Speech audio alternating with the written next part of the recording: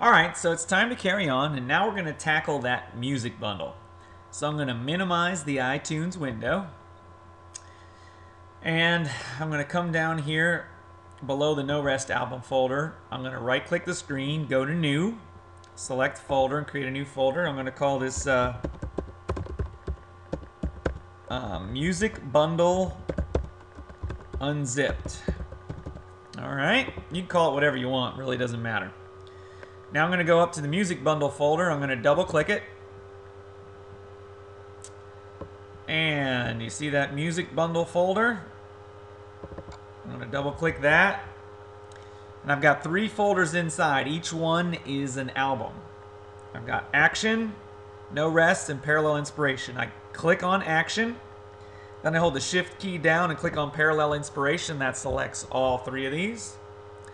Then I'm going to click and drag them all into the Music Bundle Unzipped folder and let it go.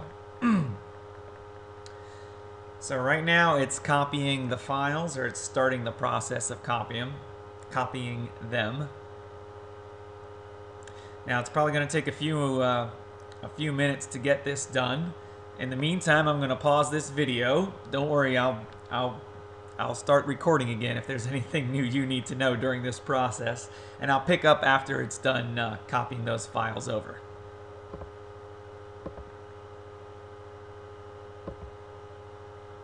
Alright, so we got this little pop-up just like we did for the No Rest. Do you want to copy this file without encryption? Yes, I do. We don't need encryption for a simple music file. And I don't want to answer this pop-up for all of them, so again, I'm going to check this little checkbox down here and then click yes. That way it'll continue on doing what it needs to do. I'm going to pause it again and I'll resume after it's done transferring those files.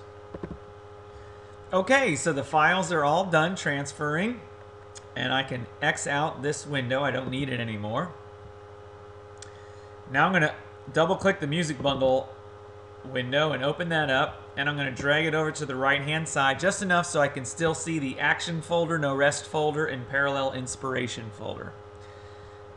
Now I'm going to open up iTunes, and I'm going to go to the bottom where that plus sign is and create a new playlist, and I'm going to call this one Action.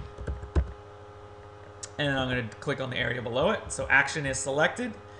Come over here to our Action folder, click on it, drag it into iTunes. Again, you see that blue plus sign. That means iTunes will accept it. I let go.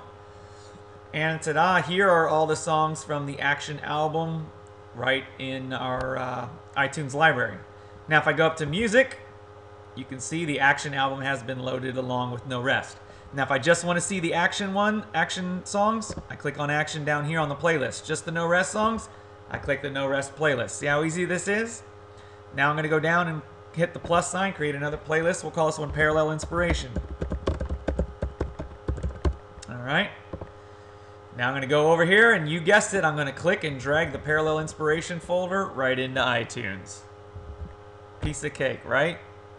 Has all the songs in it, not a problem. Now I want to show you one more thing. I'm going to click a new playlist. We're going to call this No Rest 2. Now I have had occasions before where I couldn't drag a folder for whatever weird reason. And here's what I did, and it works for me. So we're going to go to this No Rest folder. Now we already loaded No Rest, but don't worry, I'm going to show you this technique anyway.